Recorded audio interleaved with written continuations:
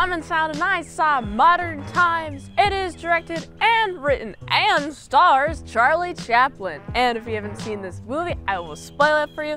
This was requested by a Patreon. If you like to fast track movie review, you can do that for $20. Redeem us, patreon.com/ASEPresents, all with the review. This movie starts with we're following a bunch of people in a factory, and we have Charlie Chaplin. He has a toothbrush mustache. He looks suspiciously like Hitler, not gonna lie. I feel like this has to be a thing. This is 1936, this is the middle of the Depression. I don't know anything about history, but wasn't like Hitler coming up and be like, I'm the one of the people, and you guys all like me. This is before the war, I think, so you know. It's interesting observation that I had. But we have Charlie Chaplin over here.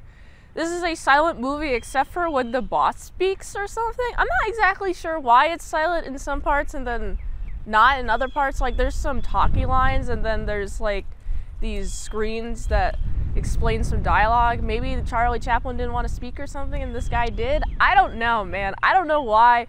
It seems a little bit inconsistent with the production. But we have Charlie Chaplin. He seems like he's just like freaking out. He's at the factory job. He's freaking out. He's doing the bolt cutters, not bolt cutters. It's like a bolt tighteners or something on a specific compartment. And this is a very slapsticky kind of film because he does a lot of tightening.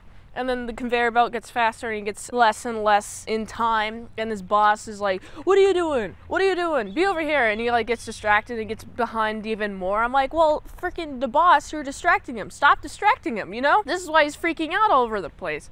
And so he leaves the station after a while. Then he starts like destroying the factory. He blows up. He doesn't blow up the factory before lunch though. Oh, look at this beautiful device. We got like a company who's like, hey, we have this device to make it so your workers don't have to take lunch at all. They can just keep on working and eat at the same time. And I'm like, first of all, bad labor practices. But more secondly, I think that this is some sort of satire on the working industry back in the day. This is during the Great Depression. Nobody had jobs. Or at least I think it was 25% had no job. I don't remember the actual number.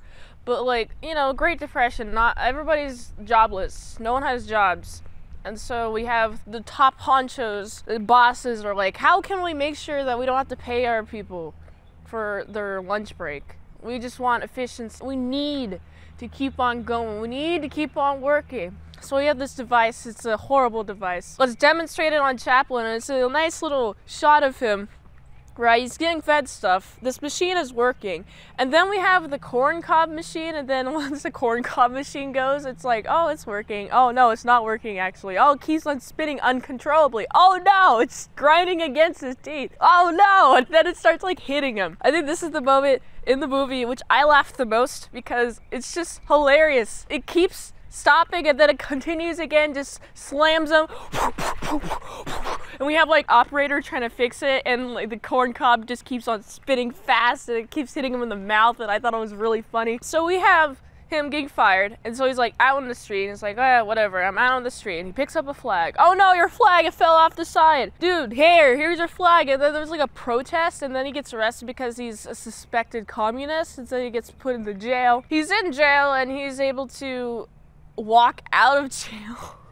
He's able to walk out of jail, and then he's like, oh wait, actually I gotta go back in. And then he stops a coup from happening from the prisoners taking over the guards, and he stops that and gets released out of jail, right? And then he gets out of jail and then he gets put back into jail for doing another, it's not even a crime, he just is just walking around, and then he's chasing this woman or something because he's like trying to get a job, and then he gets put back into jail. Then he gets out of jail, I think during the entirety of this movie, he gets put back in jail, then put in jail again, back out of jail, in jail again. He meets this homeless lady. She lost her home because some guys are like,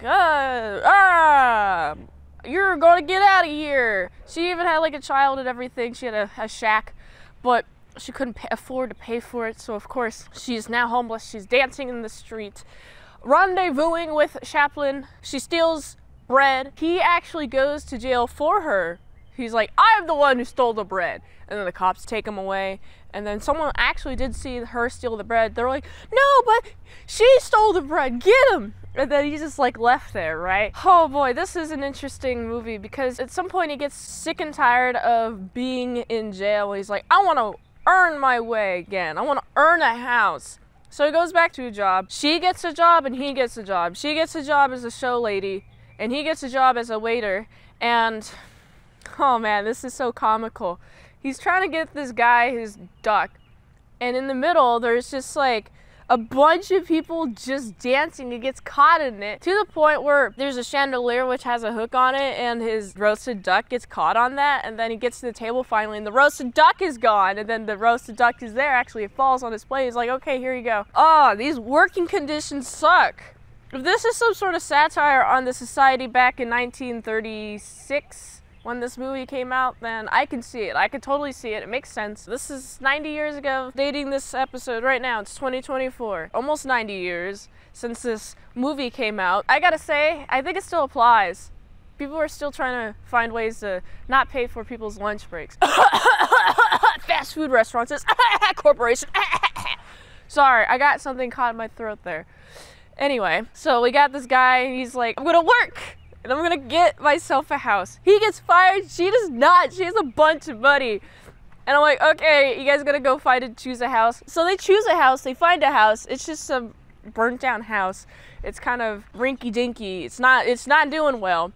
Any movement of any sort, oh, let's just move this thing.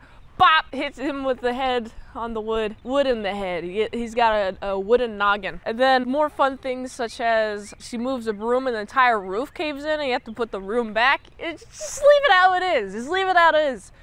Oh, you like this house? Well, we want a better house. We want to work for a house, right? And I'm like, okay, hopefully you guys can find some sort of way to have a house, right? Are you guys gonna be able to work? No, she gets fired, he gets fired. And it's like, okay, they're gonna have a happy dandy day. They're just gonna walk down the street with all their stuff, and that's the end of the movie. And I'm like, this is interesting. This is funny. Honestly, the comedies and movies don't mix normally, for me. Like, I personally don't like comedy movies because I feel like the comedy is just a lot of humor that would appeal to someone who has a IQ of a 7-year-old. Like, oh, ha ha ha ha ha ha, slapstick, ah ha ha ha ha ha, right? That's like my experience with modern comedies. But this comedy was pretty funny because it felt satirical, and it was so well done by Chaplin.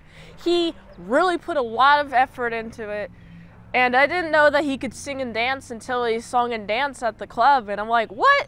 And also he's singing some sort of foreign language that I don't know of, but everybody keeps laughing.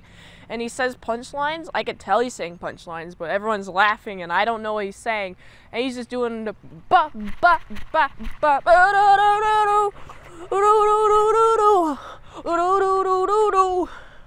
And he pauses. I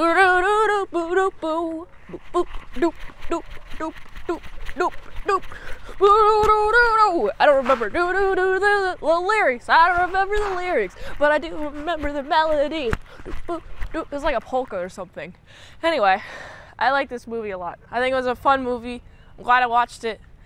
It's a nice satire. It's a nice slapstick. The slapstick is funny because it's just so much of it. It just keeps on going. I think it gets funnier the longer and longer it gets going, and the more and more time he gets put into jail, it gets funnier. It's like, stop getting how are you getting into jail so much? The acting was top notch. The performance and the coordination. There's just so many one-shots to this. And it's so impressive, and I'm like, this is amazing, this is beautiful. It takes so much dedication, so much time, that I have to give this like an 8 out of 10. If you like this review, watch another one. The platform really likes that. If you want a fast track movie review, you can do that for $20 redeems at patreon.com/ASEPresents. And if you like to help support the daily grindiness of all them daily movie reviews, go to this link tree, find the way you can help support the daily grind of all them daily movie reviews. So go here. And until next time, mint salad sauce. See you later to my sour croutons and bacon bits.